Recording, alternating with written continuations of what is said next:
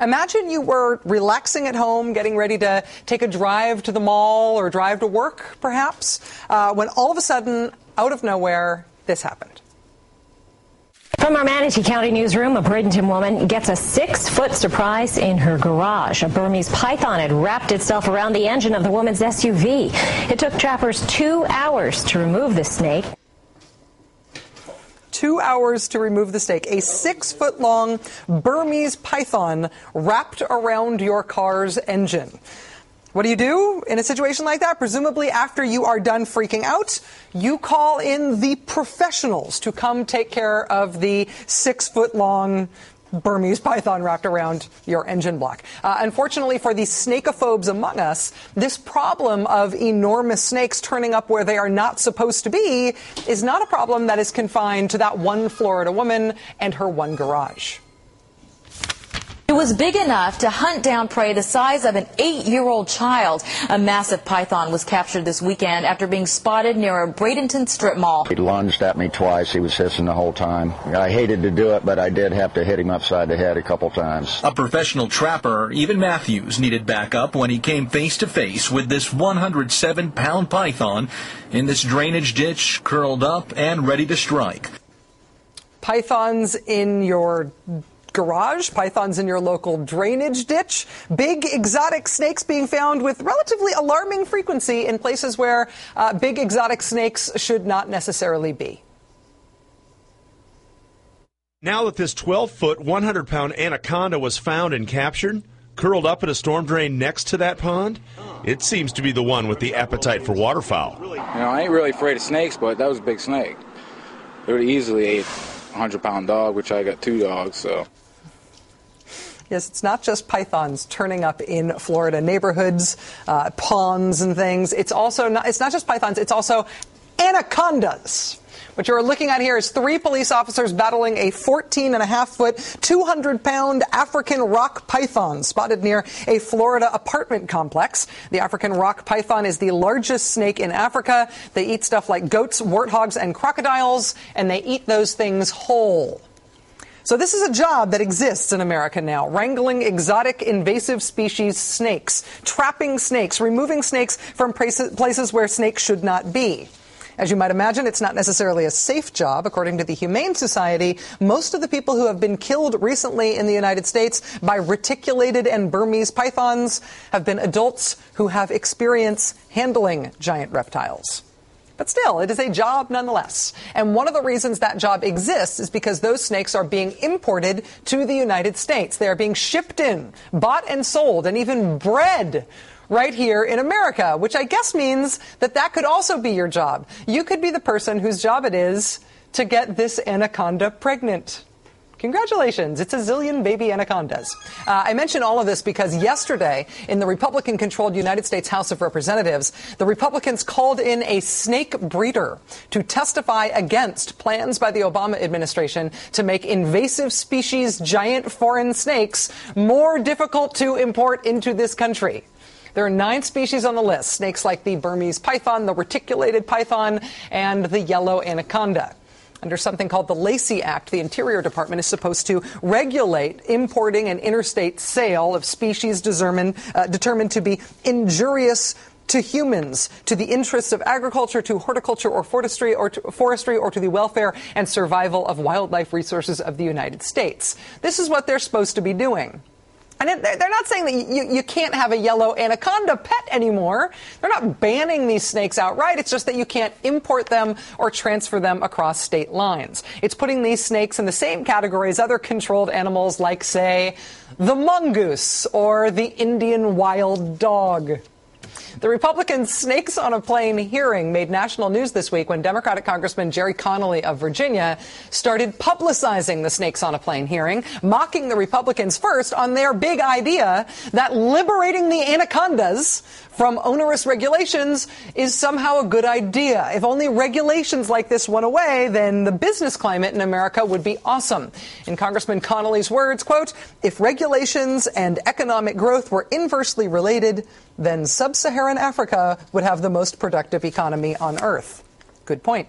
Mr. Connolly is also drawing attention to the snakes on a plane hearing as a way of pointing out that the Republicans are not really working on jobs right now in Congress. They are instead working on stuff like this and calling it jobs. And while I'm sure it is a cool perk of being a congressman that you can have the snake breeding guy with the amazing hair in your hearing room, that is, in fact, what the Republican-controlled House is convening hearings about right now, while the president, on the other hand, is touring the country promoting his $450 billion comprehensive jobs legislation. So far, the response from the House Republican leadership to the president's big jobs proposal has not taken the form of legislative action or hearings like the ones they held on the snake guy. It's rather taken the form of speeches, like the one House Speaker John Boehner gave today, where he derided the United States Senate as if the Senate is the place where they are really working, as that the Senates are not the ones working on jobs, while the House is. The Senate hasn't been doing anything, and the House, well, the House has really just been Johnny on the spot. The United States Senate needs to act, too. The Senate can't sit idle on jobs in the budget. Yeah, not when the House is doing so much work on liberating the anacondas. John Boehner's speech on the economy today took a few remarkable turns. For example, there was this line. Another thing we can do in this area would be in the area of transportation and infrastructure. I'm not opposed to responsible spending to repair and improve our infrastructure. Awesome. John Boehner is for infrastructure spending. However, he says there's one condition attached to that. But if we want to do it in a way that truly supports long-term economic growth and job creation, let's link the next highway bill to an expansion of American-made energy production. John Boehner, Speaker of the House, is saying that in theory he likes infrastructure spending, but Republicans are only going to approve infrastructure spending if drill, baby, drill. What is the connection between infrastructure spending and drill, baby, drill? John Boehner has a theory about that. He says there is a, quote, natural link between the two. Listen. As we develop new sources of American energy, we're going to need modern infrastructure to bring that energy to market. That's the link, which I guess means oil tankers can't get through if the bridges have collapsed into the water. What is the connection between drill, baby, drill and infrastructure spending? Why are these things naturally connected? Speaker Boehner also said today, coming off a debt ceiling fight in which Republicans walked away from the table too many times to count, that, quote, politicians of all stripes can leave the my way or the highway philosophy behind. Sort of like getting advice from Bugs Bunny to stop being wascally. John Boehner's speech on the economy was a lesson in head-on-desk, hypocritical inexplicability. But because President Obama belongs to something called the Democratic Party, President Obama is also dealing with headwinds on his jobs proposal from his own side of the aisle. And some of those headwinds are just as inexplicable as the ones coming from Mr. Boehner. Today, for example, Democratic Senator Bob Casey of Pennsylvania told the New York Times in an interview that he is opposed to the president's jobs legislation, too. Why is he opposed to it? Because the bill is long. Seriously, it's too long as a piece of legislation. There are too many pieces of paper. Quoting Senator Casey, I think the American people are very skeptical of big pieces of legislation. For that reason alone, I think we should break it up. For that reason alone, really? The objection to the bill is how long it is. What if we changed the font, sir? Would that be better for you? Widen the margins, maybe? How about if we put the whole thing in Comic Sans? That's kind of a compact font. Would that help? The problem is it's too long. Are you serious? But through this big competition for the most inane response to the president's jobs proposal, the president's proposal to do something about the economy, there is actually a little bit of hope today. Part of that hope was spotted and diagnosed today by former President Jimmy Carter, who I spoke with in an exclusive interview here this morning in Atlanta at the Carter Center. His take on the president's jobs bill is that it will pass. He believes it will pass, at least parts of it will, because of the way that President Obama is pursuing this legislation. I asked President Carter today how, in an obstructionist political climate and against entrenched interests, a president could win a big fight like this. This was his answer. The only way to do that, if there is a way, is to draft what the president thinks is a right proposal, and then completely override the Congress in taking that proposal to the people directly. and use a powerful influence, the bully pulpit of the White House to prevail, if you can prevail.